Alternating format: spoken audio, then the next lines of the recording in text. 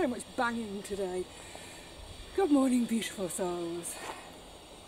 How are you all? I hope you're well. Today, it's all about the beans. So, I've got other things to plant. Plants to plant, squash. That's going to be so annoying, isn't it? Tomatoes. The reason I'm getting on with the beans though is because so many have been nibbled, I'm going to have to direct sow. And in order to direct sow, I need these beds to be bashed down a bit. So, this bed I rough dug. I rough dug it back in the middle of May. In the intervening time, it has set to concrete. So, they're not huge, but lumps like this, I can't sow into that. So what I found over the years with my soil, the best way to tackle beds after they've been rough dug and it's really dry is to soak them. So this has had so I soaked this bed, the bed over there that's also rough dug, soak that. Come back over here, soak this again. That initial soaking helps to just, I don't know, like open up the soil, accept the water. Soak this again, soak that one again. I've also scattered chicken manure pellets, and now just with the fork, with a sort of slight bashing and flicking motion, just break it up a bit. I tell you what though, it's hot already. So yeah, it's going to take me a while. My soil is so hard when it's dry, you're never quite sure whether you've picked up a lump of soil or a rock. That's a rock. So yeah, I'll get this bashed down, and then I'll rake it over just to get it a bit level. Do the same with the other bed, and then, and it's going to be so weird for me to do it, put the bean poles up the old-fashioned way in this bed as opposed to on the edge of the path. And I was trying to remember the last time I put bean poles up in this way in the bed, the old school way. It was actually 2017. It was April, I believe.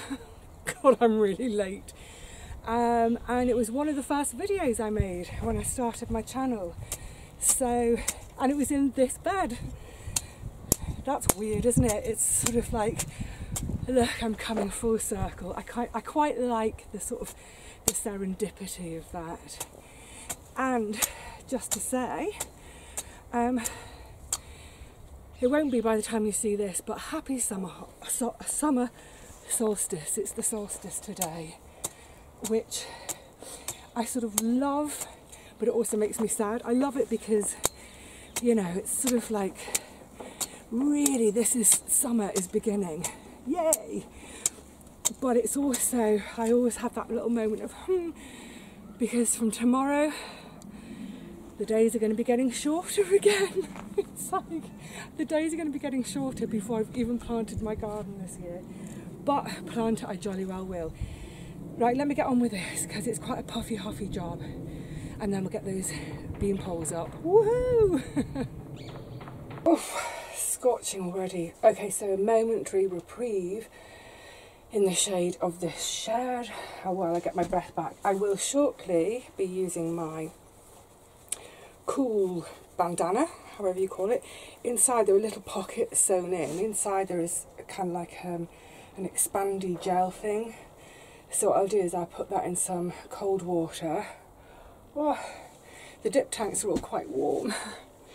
I'll water something so the dip tank empties, and when the new water comes in I'll put it into my watering can. It'll be cold from the mains.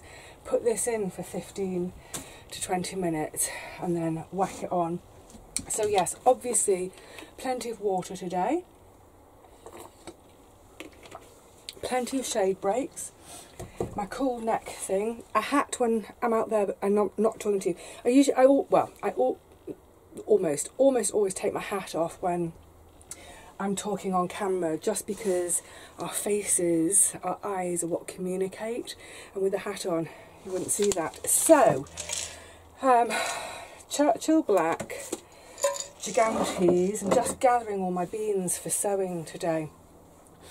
The irony is, this shed is a bit Marie Celeste. I think that's Madeira Maroon. Yeah, it kind of looks like I left it 3 weeks ago when I did all of this sewing. I've got my Coco de Paimpol, Coco Sophie. Where are my Coco Sophie? Just, yay. What's that? Runners. The runner. See, what I'm thinking is, even the ones that came up, so there's Runners, Madeira Maroon, and the Helder, and some Borlotti. When I plant them, I'm also going to pop in a couple of seeds as well, because I've got a feeling that the minute I plant these little plants out, they're going to be gobbled. I don't want to be pessimistic, but don't need chickpeas. Literally, the whole shed looks like it looked, when was I last? It was like 3.5 weeks ago. Yeah, I don't want to be pessimistic about things, but I think we had a mild winter. We had a really mild winter, so I think it's just allowed the slugs and snails to proliferate. So that's one thing. Also, you see, strimmer battery. One of you with a funny username, I can't remember, it's like Bullstay, or Bluestay or something, was saying that one of the beds I want to put the beans in, isn't that the one that's right next to my neighbour who's got the slug and snail hatchery? Yeah, it is. But it's the only place I've got, and it's this thing of every year all the beds down that side get massacred because the slugs and snails proliferate on my neighbour's plot because it's an overgrown mess. So one of the things I'm going to do today is strim right to his fence, get it all, try and strim as much of that long grass down. How much difference it'll make, I don't know, because as soon as you get to the other side of the fence, it's cool, it's shady, it's lush, because it's just all overgrown. I don't know how he's not been kicked off this site, but never mind. That won't be my business next year, will it? So, also, what do I need? I've got my row markers. I may not use my row markers again. This is where I'm going to reseed the, did I get rocking core yet? Rocking core and Coco de Paimpol. I might just scrape out a drill with my knife. But before that, I need another basket with scissors and string. Oh my goodness. Do you know what? It's so funny. I'm kind of excited about putting the bean poles up this week. I haven't done it for years. And last minute substitution. I wonder where I'll put them. My lovely friend Catherine, oh bless her, just tell you very quickly, it might be one of those today. She texted me last night to say, was I ready for some spares? And I said, yes, please. So she's given me, I think, a spare courgette. I forgot now. And then a couple of spare, I think, purple sprouting broccoli and a couple of spare cavolo. So she texted last night to say, when are you around? And I told her my times and days this week. She said, okay, well, if I miss you, I'll pop them in your cold frame. And I did think, not much space. So I had a lovely text first thing this morning. She came on her way to work to say, I've just about squeezed them into your cold frame. So I've got a handful of little things from her. Oh, and on my way down here, I bumped into Gary, who's on his way out. He might come down to the plot later, but he's got spare Brussels sprouts. I said, no thank you, I can't grow them for love nor money. But he's also got spare cavolo and kale, some spare kale. Did he say he's got a spare red cabbage? Anyway, whatever he's got going spare. People are down to, most people have got rid of their spares already. Some folk have got 1 or 2 of something left. Everybody knows what a rough year I've had right from the get-go, right from January. So people have been offering me bits and bobs of spares, which is so beautiful. Don't start me, I will cry. Anyway, back to Catherine. She was talking about, gosh, this must be a month or so ago. And I was saying, I haven't even started my beans yet. And she said, oh, I'm just getting mine in today. I said, oh, what are you growing? And she rattled through her list. And then at the very end said, oh, and this one. And I said, oh, I've got to try that. If you've got any spare seed, please may I try it. And if you don't have any spare seed, because you're sowing it all, because you just got a handful, it's from the Heritage Seed Library. So I said, if you don't have any spare seed, but you grow your own, you know, obviously she's growing her plants, there'll be seed to save from it. Could I have some seed for next year, please? You see, I'm determined to do some growing next year. Anyway, the reason I want them is because they are called District Nurse. How perfect. District Nurse. Yes, so originally from the Heritage Seed Library, and they're a climbing French bean. She did tell me 4 or so weeks ago about, you know, what colour they are, what have you. I've forgotten everything, but definitely going to pop a few of those in as well so they can go in the seed basket. Right, I've also treated myself today, this is very naughty, but a nice ice cold, what was the advert? I can't remember, but an ice cold Coke. Oh yeah, some days that's what hits the spot. Okay, so let's have a water top up and then let's go and get going with some, what are they called? Poles.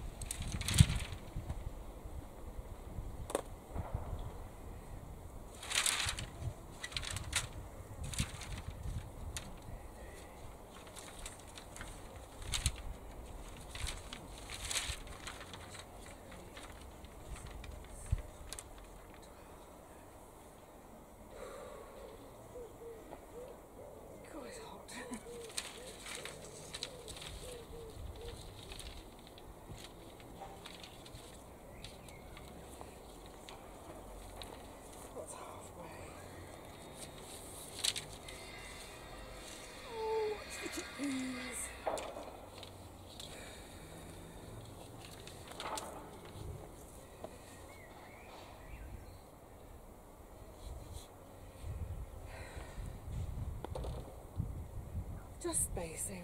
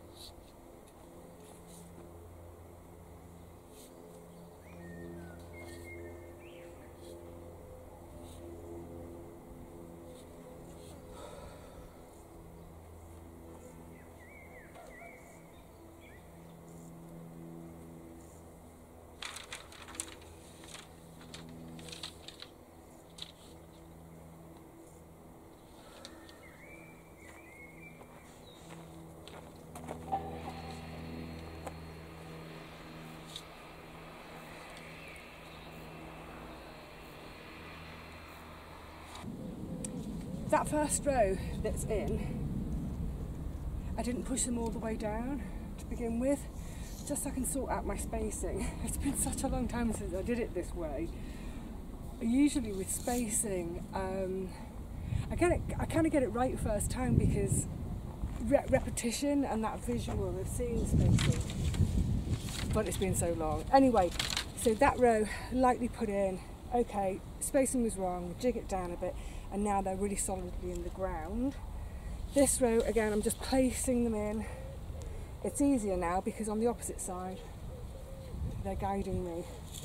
But I'll come back along and shove them all in really quite firmly.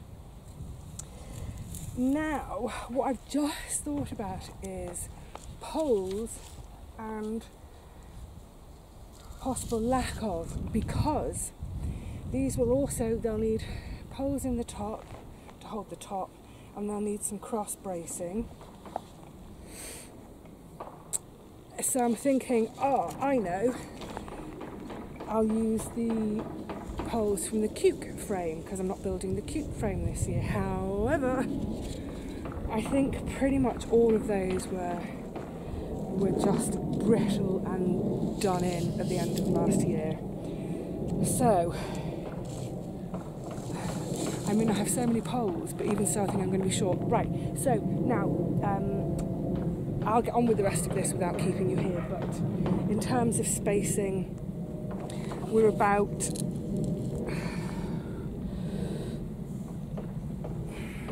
20 centimetres apart between the poles. Oh my goodness, poles do get brittle after a while.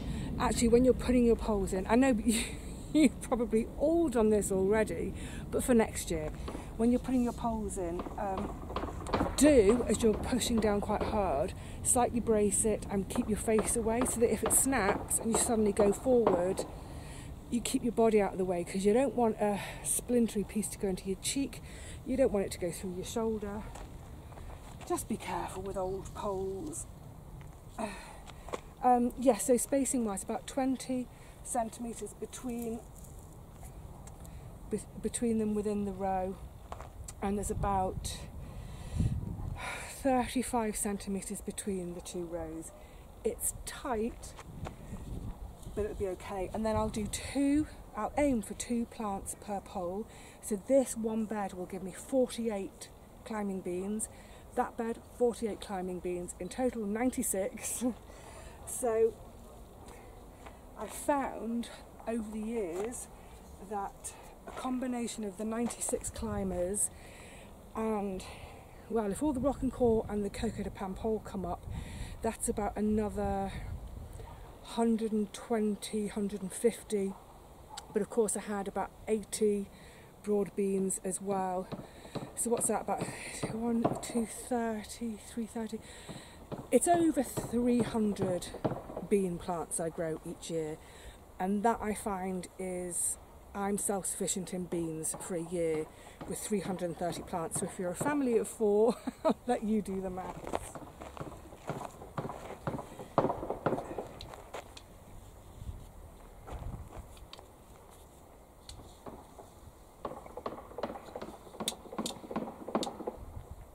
Oh, I've hit a rock. No, I'm hitting a rock.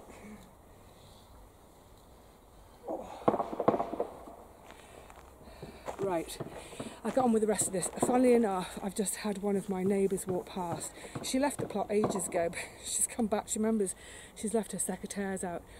But she was astonished as she walked past. She said, "Are those poles actually going into the ground?" That's how concrete the ground is. Right, I'll get on and then we can actually start some... Actually, this, I'm not planting here. This is for Gigantes and Coco Sophie. I want to keep them a bit further away from this slug hatchery next door, and these are my really, really, really precious ones. I might do some black Churchill as well, but yeah, get the structures built. I'll seed this bed, seed that bed, and then we can go over that and actually do some planting. It'd be nice to see some green in my garden finally. Better late than never, eh? Never mind.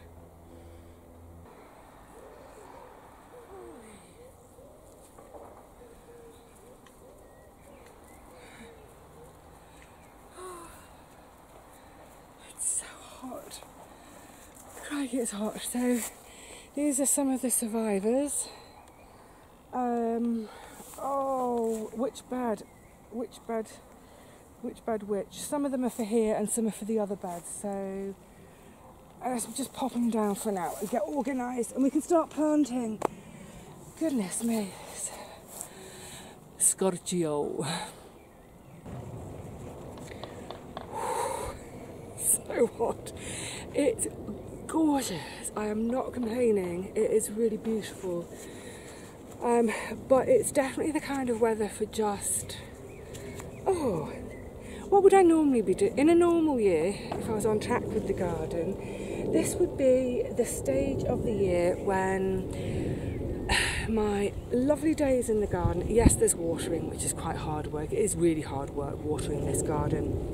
For anyone who's new to the channel, because you haven't seen me doing any watering this year yet, it's all done by hand with cans. There are, dotted around the site, there are dip tanks. So we dip a can in, lug them back to the garden, dump them on the plants, go back, do it again and repeat. Well, each bed, so I've got these 4 beds within which there are the 5 mini beds. Each of my mini beds takes about 4 cans of water, which is 2 trips to the dip tank, 2 trips per bed, so that's 2, 4, 6, 8, 10. So 40 trips to do the garden and then another 4 or 5 trips to do the deck, cold frame, anything that's there. So yeah, it's quite an effort, but yeah, back to that thing of what would I normally be doing. It's tinker time. It's things like the tying in of my tomatoes. The smell, love it, can't wait for that. So yeah, I love the weather, it's beautiful, but it's not it's not been ideal for being out in it all day. But you know what? That's the way it is this year. So, this is the bed nearest my neighbour's slug hatchery. What I'm going to do is my least valuable beans on the front is my runner beans, and it's nice to be sitting on my bottom. I think the thing with today is not just the heat, but so far everything I've done, I've been upright and on my legs, not been sitting down enough. But change that now that it's planting out time. So at the moment they're in these are my old really rubbishy plastic cells which are falling apart. These are the ones I've been replacing with the container wise ones, the really strong ones. And quite simply, these ones are a fiddle. Do you know what? Oh no, that's torn it. Sorry, you can't see a thing. I'm going to show you now, sorry. They've been falling apart for ages. As you can see, lovely little bit of root system. So, 2 plants per pole, and that gives me that number of, that 96, that lovely magic 96 I was talking about earlier. Now, what I've already done in the bed, obviously I've got the frame up. Look, doing the frames this old school way is much quicker than doing my bean arches over the paths. It is much quicker. But it still took ages because I'd forgotten about the amount of knots you have to tie. There's a knot at the top of each set of poles. Anyway, that's done. And then about half an hour or so ago, what I've done is I've come along and soaked where I'm going to be planting again. So if you remember right back to this morning, which in your time is only a few minutes ago on the video, but for me was about 5 hours ago, the first thing I did today was to absolutely soak this bed and the other bean bed with probably the equivalent of about 8 cans of water. Really soaked it, left it for half an hour to soak in a bit so that I could then bash it down a bit. So despite having, that's a lot of water onto these beds, they were just completely dry again. So yeah, got the poles up, got the bed soaked again, but not all over, not in the middle, just where I'm going to plant. On the far side, I have popped in seeds of Cocoa Sophie, because the Cocoa Sophie, that was one of the lot of seeds that they were, all of them, 100% demolished. So yeah, I've direct seeded, and I'll have to, that's really loud. This is a particularly noisy day today.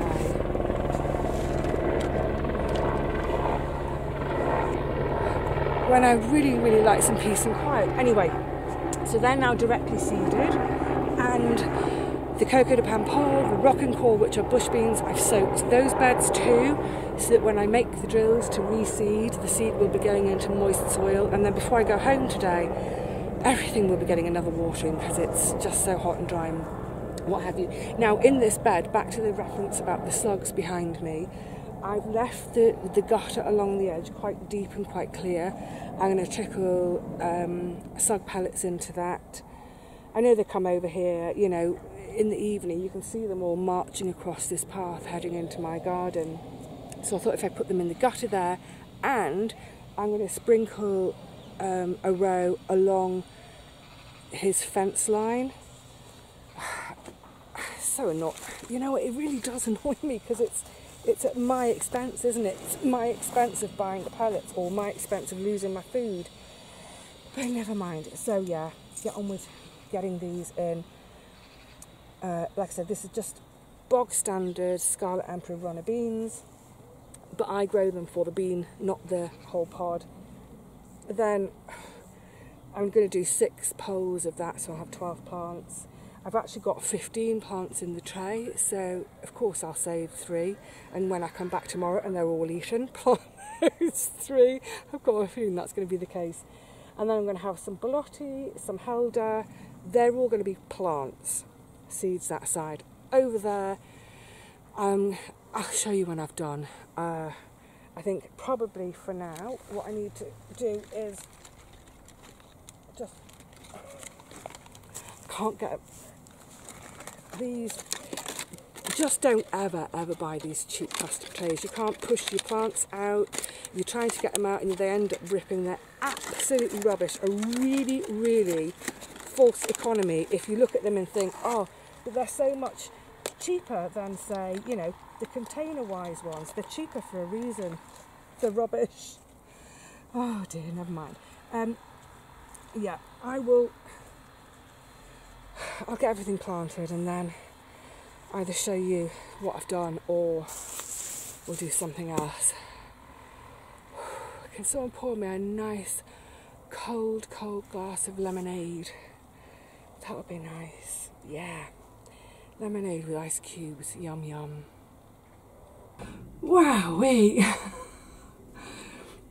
The last drop is now positively warm. Yeah, it's warm. Good. No, I won't put it there because it'll look like an advert, won't it? So, I just checked my clock. It's 4 o'clock in the afternoon. I got here at 10. 6 hours. You know what?